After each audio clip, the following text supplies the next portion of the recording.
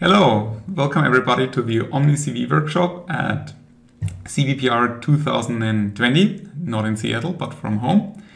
And my name is Matthias Niessner, and it's my pleasure to be an invited speaker here, talking about 3D scene understanding and how we can use 3D scenes for self-supervision.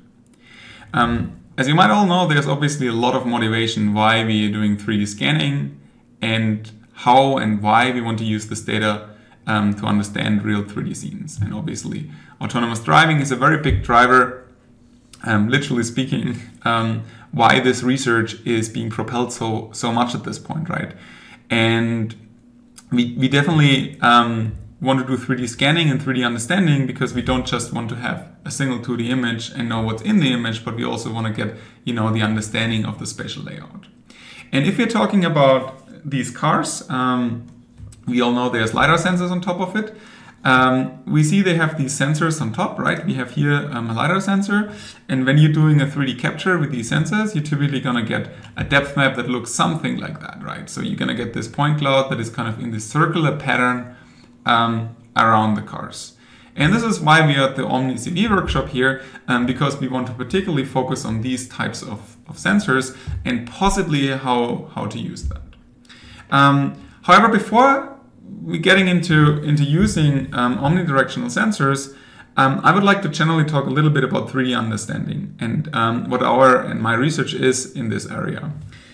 We actually don't really do too much work. Well, we do a little bit of work on cars, but we do actually a lot more work on indoor scene settings. So in indoor scene settings, we typically have scenarios like these ones where we have here a 3D reconstruction of an indoor environment. In this case, that's a room, right? So here we see there's a bed here, right? There's a pillow on top of it. We see a couch here. We see a table here. And these 3D scans and these 3D reconstruction, they have been obtained with RGBD sensors. In this case, it was a structure sensor that's Occipital makes these. They're Kinect style sensors. They're attached to the iPad. You're capturing essentially a series of these RGBD frames. So you have the RGB data, you have the depth frame. And what you would like to do is you would like to fuse all of this information together. And at the end of the day, you're going to get this reconstruction. Now, the idea is these reconstructions you can take now as input to learning methods. You can devise 3D deep learning methods in order to get a full spatial layout with all the semantic informations of the scene. So in practice, you're going to get something like this that looks like that. And in the history of the last 3, 4, 5 years, there has been a lot of progress specifically on this kind of data. First of all, because this data became more and more available, and there was enough quantity available to do enough training, but also because neural networks made a lot of progress. We got better and also more memory efficient in terms of doing neural networks also in higher dimensions and not just in images.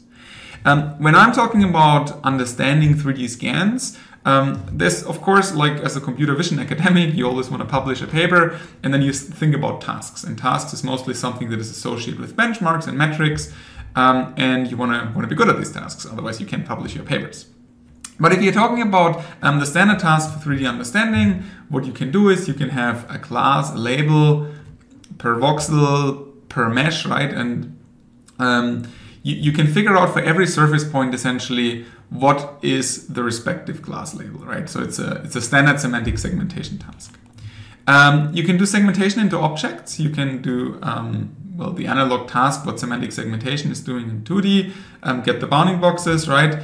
Do the detection here. So we have here each individual object gets one bounding box, and for every point we know whether this is part of the object in the respective class, right? So in principle, this is kind of similar what Coco is doing in 2D, where you have instance segmentation. You can do these kind of things in 3D, so you know every single label for every voxel, but you also know which instance ID it belongs to. So you have semantic instance segmentation tasks in 3D. Ultimately, of course, this is more a preliminary setting, I would say, in computer vision. Ultimately, we want to do much more, right? Ultimately, we want to do high-level understanding tasks. We want to do understanding the object functionality. We want to understand human actions. We want to understand how a robot would use a scene, how it could behave like a human and stuff like that. we're not quite there yet. There has been a lot of research, but for the most parts, we're still struggling with these two tasks because we're not at the point yet where we would say, well, I'm going to take a 3D scan and, I immediately understand everything that's in there at a reliable enough accuracy. So there's still a lot of work to be done. Now, the first challenge that we encountered like, three-ish years ago was the available data was just very limited at this point. Like you had a lot of, ImageNet has become a big thing at this time. And for 2D ConfNets, we had now, enough training capacity to get pretty good results. But for 3D, it wasn't quite there. There were some data sets that had, either they had, pose estimation benchmarks, or they had bounding box benchmarks, or they had a bunch of semantic labels on the 2D images, like in Vayu or so. But the problem was you didn't have like annotations really in 3D. And this was a big challenge because we thought, well, why don't we do deep learning in 3D rather than in 2D? So we get a bunch of benefits. So for instance, in 3D, you don't have to learn scale invariance, right? Everything is in metric space. So you need a substantial, smaller amount of data to train things. You don't have to train so long. Your networks, ironically speaking, also need a lower number of weights in order to achieve a similar performance. So this is something we've been working on for quite a while. We've constructed the ScanNet benchmark. The ScanNet dataset is essentially a series of these 3D scans they've captured with the occipital structure sensor. And at this point in time, we went through, I would say, a very labor-intensive labeling process. So we turked out a bunch of labeling. So we annotated the scenes in 3D in order to get semantic labels, in order to get instance labels directly on the mesh, and which means if you have it in the mesh, right, you can also project it into all the frames. And this at the time was roughly about 10x bigger than all the existing 3D benchmarks, right? And Vayu was very popular, and Vayu has a small number, I think 1,500 frames that have been annotated, and ScanNet had suddenly like 1,500 scenes that were annotated, in total like 2.5 million frames or so, right? So this was one of the first data sets that we focused on directly doing this in 3D. And what I mean by directly doing things in 3D, we constructed tasks like 3D semantic segmentations, like give me a voxelization of a 3D scene, and for every 3D surface point, predict a semantic label, right? So we have here, this is the ground truth. You have here the predictions. You see there's a bunch of points missing. This is where you didn't have annotations. Like I think ScanNet has like 90% plus annotations, but a few parts are missing. But nonetheless, you can train a network with proper masking that predicts use the semantic labels for these kind of things. And in this case, we trained very simple 3D ConfNets. In this case, we had kind of a sliding window fashion. So for one chunk, we predicted the middle voxel column. We run a bunch of 3D convolutions.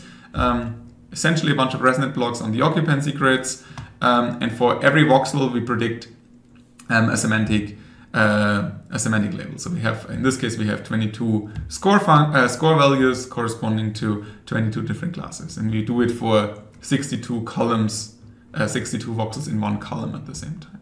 So that's not so important. I'm just trying to say, this is a relatively straightforward extension at this point. What people have been doing in 2D, we can now do in voxel grids and can get, these kind of the results in terms of semantic segmentation. And this was, this was a very naive network. We thought, the main contribution of this work is more the data. We wanted to establish a benchmark. We have a hidden data set and so on. So in the last years, and especially in the last, I would say 1.5 years, we have seen a tremendous amount of people actually using the data and also proposing new methods. So I just looked at our benchmark website, right? So this is like, we see here the state of the art is currently at 0.76 IU. And you see there have been a lot of submissions, and if I'm scrolling down, I see even more submission, and it goes even down further. And it started like, this was a paper from us, like 2 years at ECCV at like 0.48, and you see like this, these numbers, they became much better. So instead of using, standard volumetric grids, people have been using multi-view networks, people have been using sparse convolutions, that are based on hashes. That's essentially what the top methods do right now. And these results got better and better on the semantic benchmark, right? We've also seen on 3D instance segmentation, there's not that many, but there's still a substantial amount of submissions that we have seen that also got better at identifying different object IDs and getting a semantic map at the same time.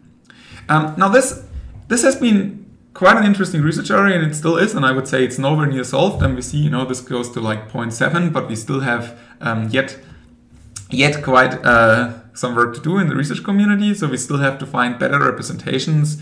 Like points were pretty interesting, right? The PointNet papers and these kind of things. Sparse convolutions, I'm a very big fan of, and so on. So there's still a lot of stuff to do in order to get good, I think, representations. What is the right operator, do convolutions in 3D and so on. So this data, though, at the time we created with the structure sensor, and it's, you know, this Kinect-like setting, right? Very much mimicking what you have when you have a phone. You go through a room and you get like a sense of the environment. Now, we also at the same time, pretty much almost in parallel, we worked together with Matterport. That's a company that builds these sensors. They are basically the same, very similar type of sensors that you've just saw. They're also a Kinect style, but they put these on these tripods. And what they did is they scanned basically real estates with it, right? And they put these on these tripods, and then the tripod spun. There are 3 cameras here, 1, 2, 3, right? They spun them around and did a very similar thing, except now it's an omnidirectional image, right? So you get basically these panorama images. They are stitched together of 3 times for the 3 cameras, right? 3 times 6 locations. So you have 18 images per panorama. They're stitched together, and you get these pano images. And the key difference is when you're doing this not with a human operator, but you're putting these tripods there, the nice thing is you get relatively complete scans. So the quality in this case was per scan was maybe a little bit better. You didn't get so many images because you didn't move it around, but you get also very good alignments because when you do structure from motion on these kind of things, you don't have to fight with things like motion blur and so on because the camera basically stops whenever it takes an image and so on. So these kind of data sets, they give you roughly these kind of reconstructions, and you see they are spatially very large. They basically scanned entire buildings. This is how the meshes look like of entire houses, so you have multiple floors. And it took quite some effort to get these scans. So the Matterport operators, they had to go and put these tripods in many, many locations in order to get these scans. And we took the data in the same way we did the scanner data. We separated it first into rooms, and then we also obtained dense semantic annotations with, a pipeline that is based on a series of Turka annotations and then with manual verification. Essentially, here mostly the authors of the Matterport 3D paper ended up doing a lot of annotations. So we had to go through quite some hassle to get there. But at the end of the day, we were pretty happy with the data we obtained. Now we have this kind of omnidirectional data. Visually it looks something like this here, right? So we have normals, we have 3D scans, we have the colored point cloud to it. And at the end of the day, we have something like 10,080 pano images. And each pano image is like these 3 times 6, right? So it should be 18 per view, I think. So get roughly to like 200K images. It's 90 buildings, and it's quite a sizable amount of data. And what we have is we have both semantics as well as the instance IDs for all of it. And at this point, we realized this was kind of the second effort we've done there. We realized, well, it's actually quite a lot of effort to do semantic understanding tasks, right? You have to put in a lot of effort, manual labor in order to get these labels. And I'm sure this is well known in the community, that machine learning methods, obviously, they require a lot of data.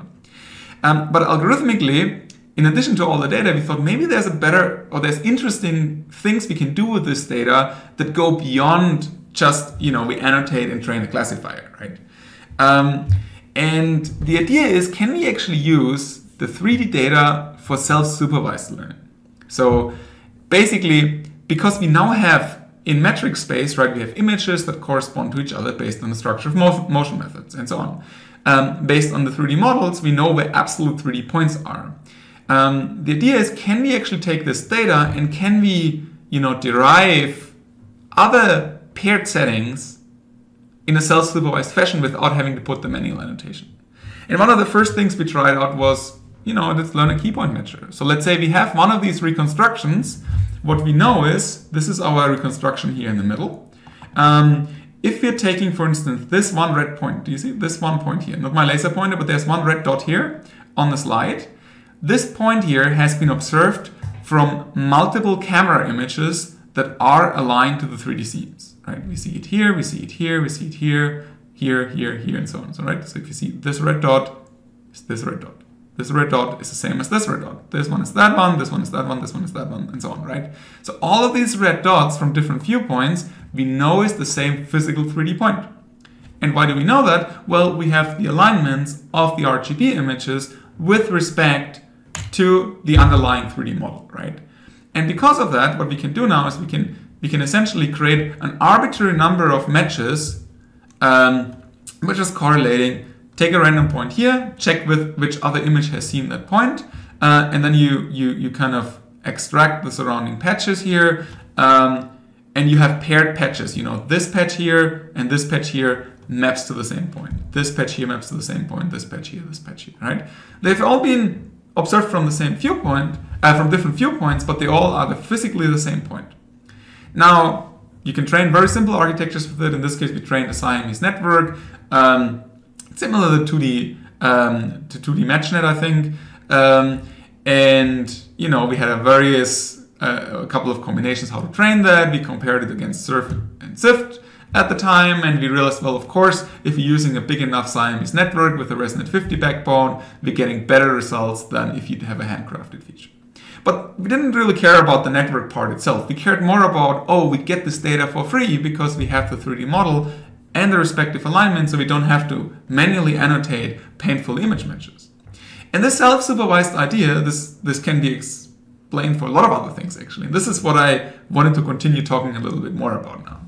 So another thing we tried was learning to predict viewpoint overlap, right? So give me two images, tell me how much do they overlap. Well, I get the data again for free because if I'm looking at my 3D scenes, I know exactly the 3D pose of each image with respect to each other because I've done structure from motion at some point, right? And I can freely take the estimated 6th off, and I can take that one as ground truth, and I can predict how much the two images align, right? Very straightforward. We've tried a couple of these things. We've tried to estimate the surface normals, right? Of course, if you have then an RGBD, you have an RGBD sensor, you get the depth image with a sensor, and you can take the RGB image and constrain it with respect to the ground truth normals that you get from the sensor. And here we show that by using multiple frames at the same time, right, we fuse it together, we have the model basically, we can take the information from multiple frames and we can get pretty good estimates of the normals. And again, with pure self-supervision, no manual annotation, we can do normal estimation tasks. And I'm sure a lot of people who work in this area, they know that, right? It's nothing special anymore. But I think to me it's still special because compared to all the semantic labeling tasks where you had to put in manual effort for annotation for these kind of tasks, this is kind of free. So once you have the reconstruction and once you run a structure from motion method, you get the self-supervision for free. So I want to talk a little bit about one specific task, a little bit in more detail. And generative tasks for shape completion. That's a very interesting problem statement. And I would like to explain why I believe the omnidirectional imagery from datasets like Matterport are very, very useful later on for self-supervising the problem, right? So when I'm talking about, for instance, generative task for shape completion, what I would love to do is I would like to take a partial 3D model. I would love to run a neural network that predicts me the completed version of that, everything basically I have not observed from the current 3D scan, right? And obviously the motivation is here to do something like, you know, digitization, content creation, and so on. If you want to train a model like that, right, you can also use, like, I don't know, we had a paper a while ago, 3D EPN. It's an encoder-decoder paper, right? You just have a single 3D convnet, takes a voxel grid as input from the partial scan, it's constrained with the respective completed model. And a lot of these works in the research community right now, and it's still up to date, they work on synthetic data here because it's very difficult to get the real data. So, for instance, the ShapeNet dataset is very popular, right? So this dataset has, I don't know, like 55,000 different models, something like 50K models, right? We have here the ground truth, 3D meshes basically. What we can do is we can virtually scan these 3D meshes that creates this input here. And then we train a neural network that tries to turn this input into that ground truth. It's not quite that successful, so it ends somewhere here in the middle. which is, it's very remarkable what the network can do. But the main reason why the network does that is because we have this paired setting between the input and the ground truth data, right?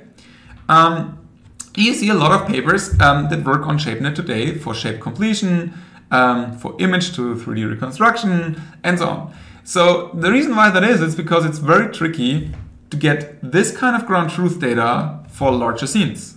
There's been a few data sets virtually that work on scenes, like SunCG is a very popular one. But the general problem is a lot of these papers, they all work on synthetic data and don't work on the real domain because there's just not always ground truth data available. So if you're looking at large scenes, it's pretty complicated. If I want to look at a 3D scan and it's a partial 3D scan, how do I know the ground truth? Like, I would have to have a perfect 3D scan that doesn't have these kind of holes that you're seeing here, right? So I would have to be very, very cautious when I'm scanning a 3D environment. And anybody who has worked in this area knows immediately, well, getting no occlusion and getting completely everything scanned is virtually impossible. So the only thing what people have done so far here is, the most common approach is, we just train on synthetic scenes and then do some domain transfer, right?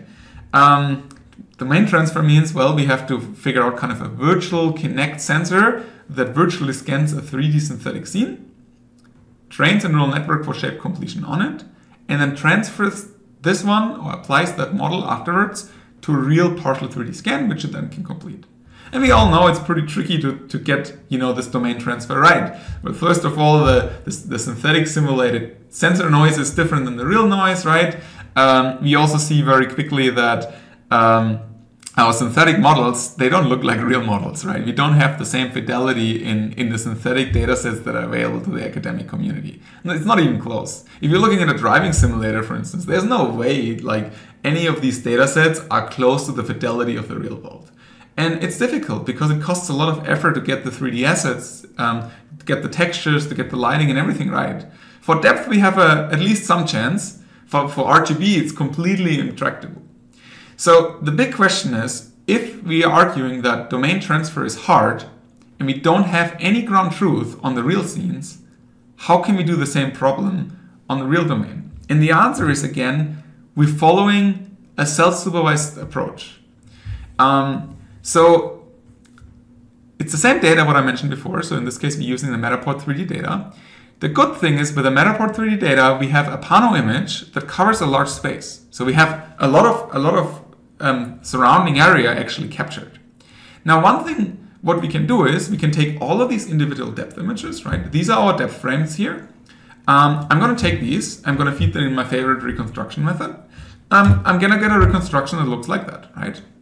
So this reconstruction here doesn't look too bad, but you see immediately it has also a lot of holes, like here these black spots or these areas here on the side, right?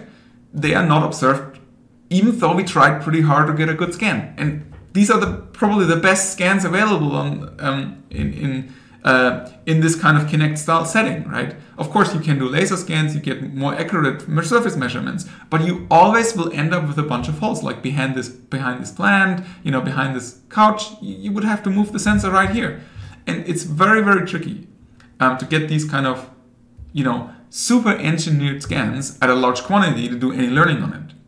Now the big question is, what can we do if we just assume, okay, we're never going to get perfect ground truth for real scan. So for a real environment, it's completely impossible to get the full perfect 3D model, right? I mean, I can hire an artist to model a 3D model around it, but it's still not going to be perfect. So the self-supervised idea is actually straightforward what we did. So what we've done is we said, well, we don't get the complete model, but maybe we get a model that is less complete. So what we do is we take these two frames and we remove them from the scan. So in this case, of course, if you're only taking these three depth frames that we have here in the background and removing these two in the foreground, we expect that this scan here will be less complete, right? Because we have less data, we have less view coverage. In this case, if you're taking only these, we get something like this here, right? So this is our less complete scan, and this is our more complete scan. So we have two scans. They're both not perfect, right? They're not perfect. our goal is still, we want to get, well, pretty perfect scans. But even that one is not perfect. And we expect never to get a perfect scan. But what we can do is we can make it less perfect. That's what we're doing here by removing a bunch of frames. So the good thing about the 3D reconstruction methods is, if you're looking at volumetric fusion methods, is we know which pieces are unobserved, right? Specifically, what we know is if I have a depth value, if I'm taking a piece of paper, right? So I'm taking this piece of paper here, right? And I can observe the distance here to this piece of paper, right? From my line of sight. I know that if I measure this depth point, I know the distance to my head. And I know that there's no other point in between, right? This point might be slightly noisy and off, but basically you're gonna have this issue that you know everything in front of the surface you know is empty space. That one is known free space.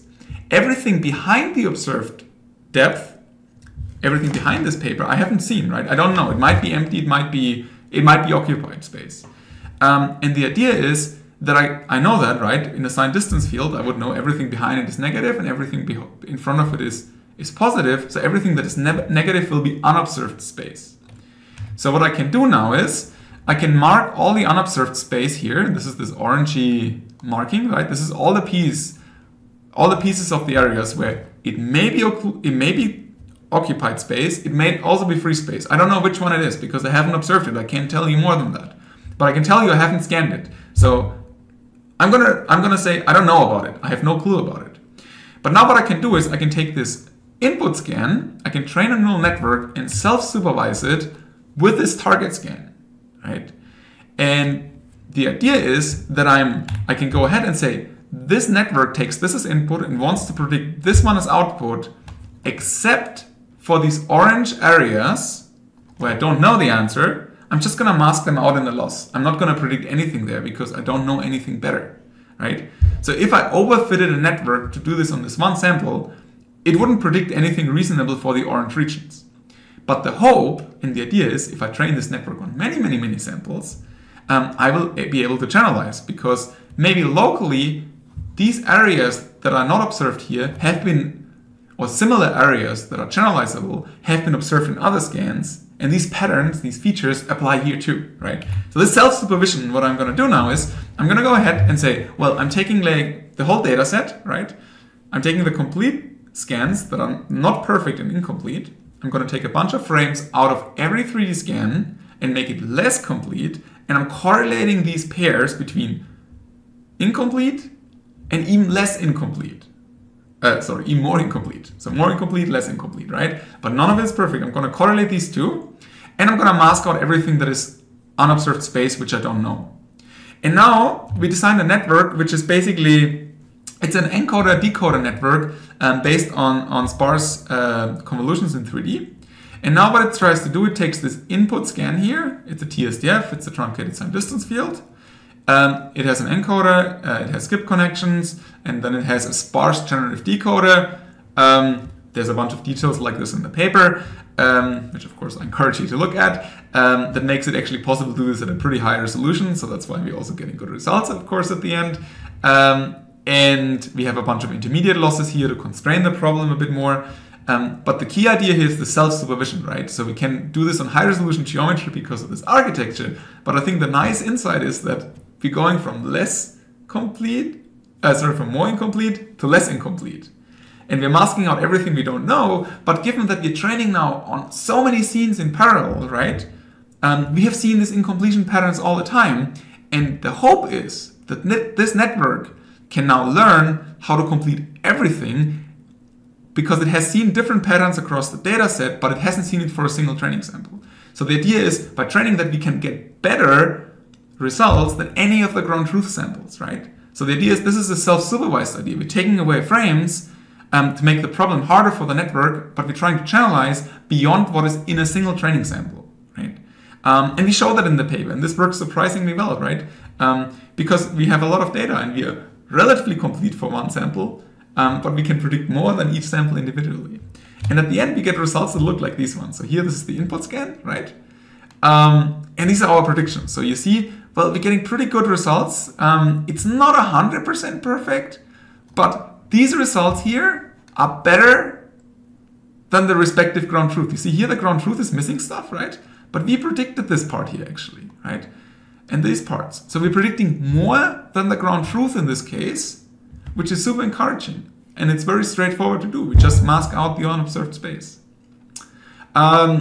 We compare, of course, quantitatively against a bunch of baseline completion methods. We compare it against simple methods like Poisson. Of course, they're having trouble in this setting. We're comparing against SSCNet, 3D EPN, that was the previous paper, Scan Complete, that was also a previous paper. And this is an L1 error. So we actually quite substantially improve the performance. This one is evaluated on synthetic data. But I think the key is that this one can be trained directly on real data, and we don't even need any synthetic data. Yeah, I wanted to show quickly another example here on this one here.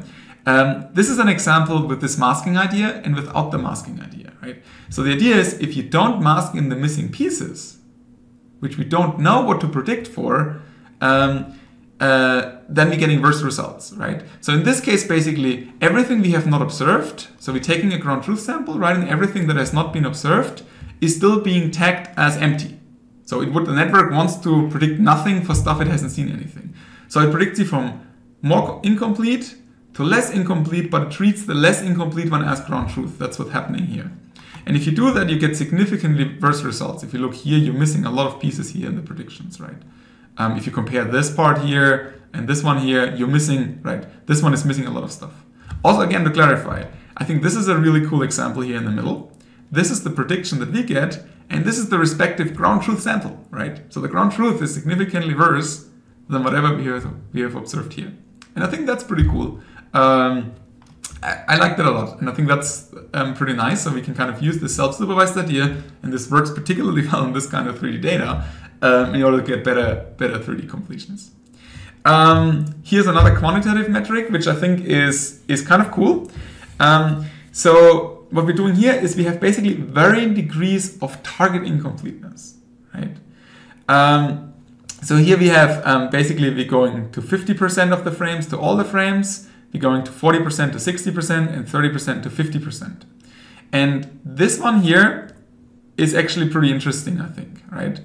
And these are different metrics, right? This is the L1 on the entirety of the surface, this is L1 observed space, L1 predicted space, L1 on target.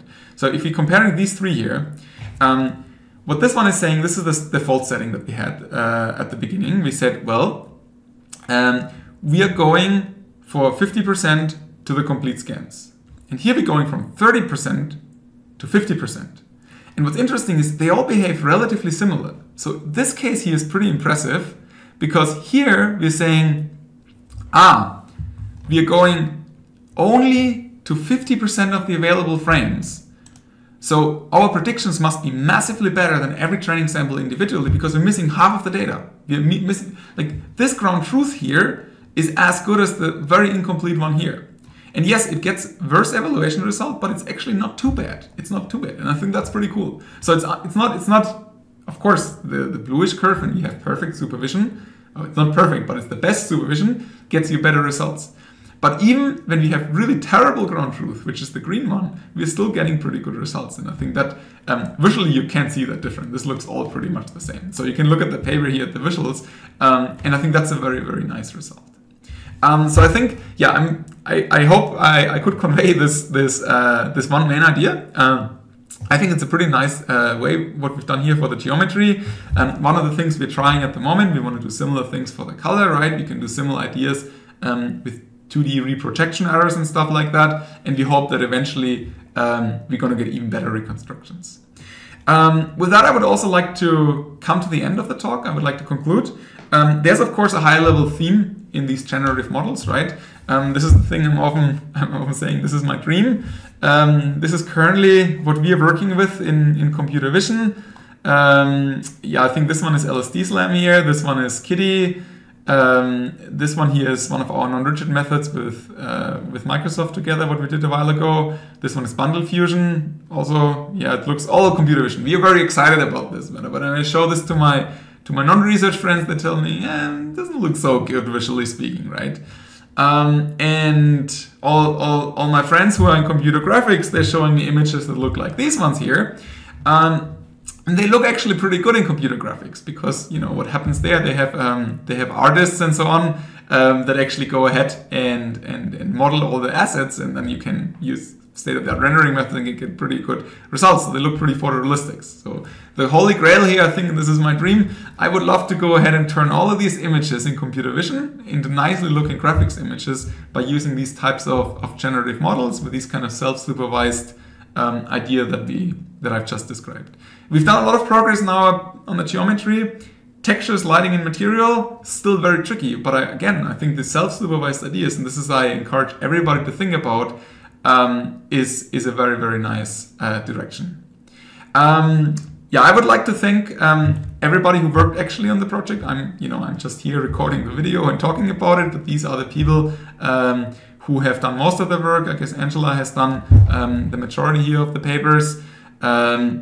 Yes, I guess sadly a lot of people now moved to industry and they left the universities, but I hope most of them are still engaged in research. And I was very fortunate to share some of the results that all of these people have been doing. With that, I would like to thank you for the attention. And I guess typically there would be a Q&A part of the talk, but I hope we can do this in a live session during the actual workshop day. So yeah, thanks a lot. And I hope you enjoyed the talk.